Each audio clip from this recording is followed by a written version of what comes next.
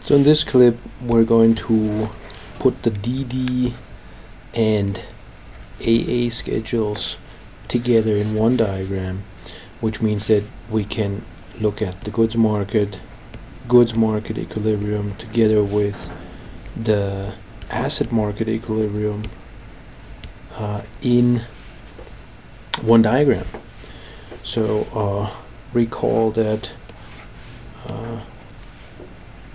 we have the exchange rate on this axis and output on this axis, and the curve that describes goods market equilibrium, meaning that any point on this curve is consistent with goods market equilibrium, is this upward sloping relationship, which we call DD.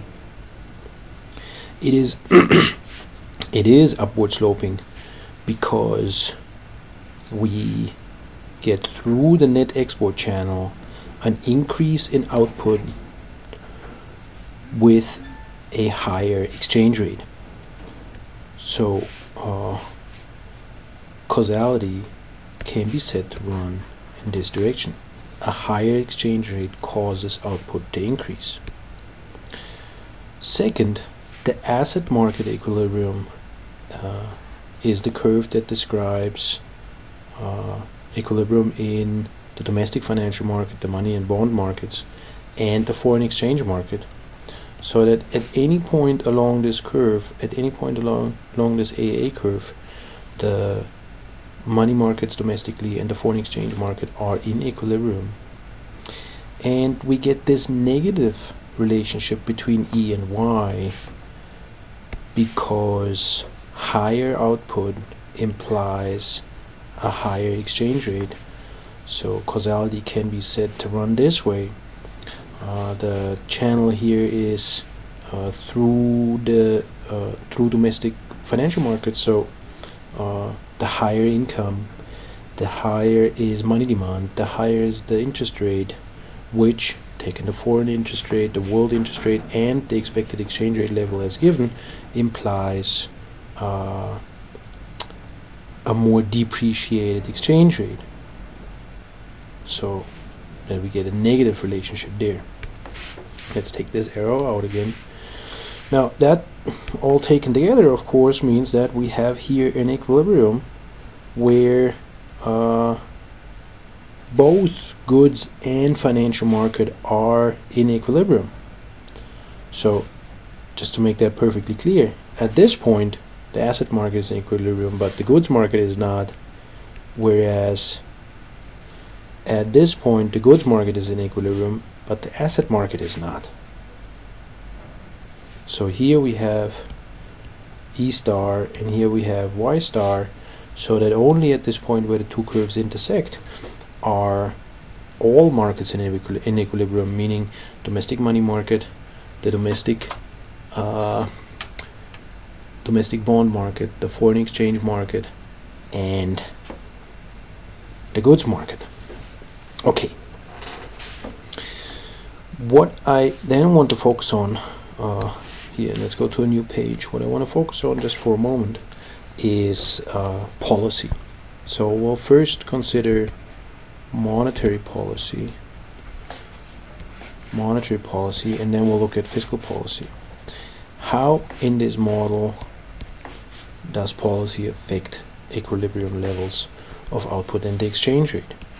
Let's take this as our starting configuration, so that here we have our equilibrium for level of the exchange rate and output. Now suppose that the monetary authorities are increasing the money supply. So that is the monetary policy that is being put into effect. Recall that that is equivalent in this diagram, which describes the money market domestically, which is equivalent to a rightward shift in the real money supply relationship, so that we get a fall in the interest rate,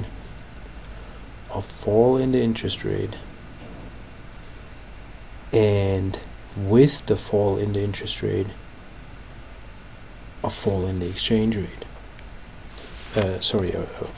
Fall in the value of the currency and a depreciation of the exchange rate. So let's make as well that clear. If we turn around the diagram for the real money supply, we get this relationship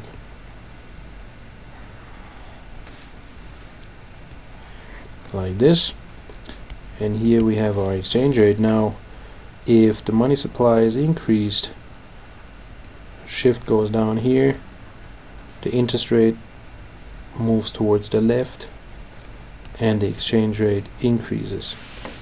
So there you have the exchange rate depreciation due to the monetary policy. How does that translate to this diagram? It is equivalent to an upward shift of the AA curve. So this is AA1 and AA2, which just means that we say for any given level of output, a more expansionary monetary policy implies a more depreciated exchange rate. This upward shift with an unchanged DD curve means that the equilibrium in both markets, let me clean this up just a little bit here, take this out, means that we get to a new equilibrium at a more depreciated exchange rate and a higher level of output. So expansionary monetary policy leads to a fall in the interest rate, a rise in the exchange rate, which is equivalent to a depreciation, higher net exports, which increases output. There you got your monetary policy story. Second, fiscal policy.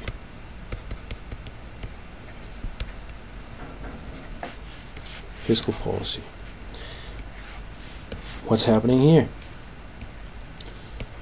E, Y, and DD and AA in the initial configuration.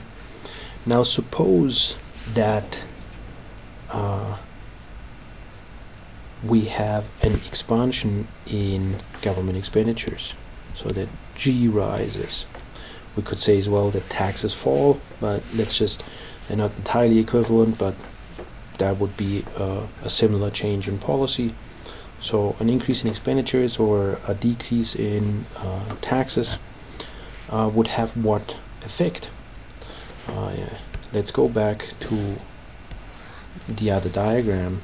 We can then here derive D and Y income expenditure model with the 45-degree line. We have an aggregate demand curve which is DG1, and then we have an increase to D2 G2, and that means that we get down here with E and Y, we get Y1 and Y2, and the exchange rate hasn't changed, right? So that this is equivalent to a rightward shift of the DD curve. Let me highlight it like this, so that the increase in expenditures implies a rightward shift of DD, and with an unchanged AA relationship, we see that fiscal policy, so expansionary fiscal policy, leads to an increase in output with an appreciation of the exchange rate. Now what is going on there? The increase in income that comes with the increase in expenditures as it multiplies throughout the economy leads to an increase in the money demand without accommodation from the central bank. That implies a rise in the interest rate, which given unchanged world conditions and expectations implies a fall in the exchange rate to satisfy interest arbitrage conditions, and that means that the current exchange rate appreciates. So you see the difference in these two policies.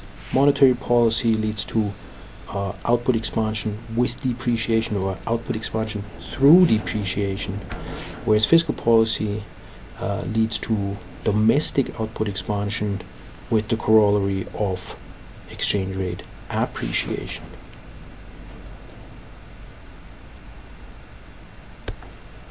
let's very quickly finish with consideration of how to restore full employment, FE I'll call it here. How do we restore full employment? Well, suppose that we are in a recession, so that here is full employment output. So that's a level of output that would be consistent with full employment in the labor market, and that these two curves describe this ideal equilibrium. And then we have a negative demand shock, so that DD shifts towards the left. Say that world demand decreases for home country output, and we have this fall in output, rise in unemployment, and with that a depreciation of the exchange rate. There are now two options to restore full employment, perfectly analogous to the discussion we've just had about monetary policy and fiscal policy. Let's begin with fiscal policy.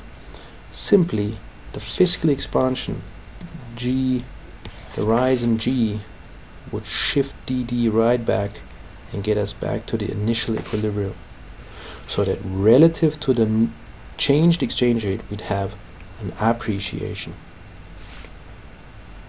Fiscal policy would increase domestic demand with the corollary of an appreciated exchange rate.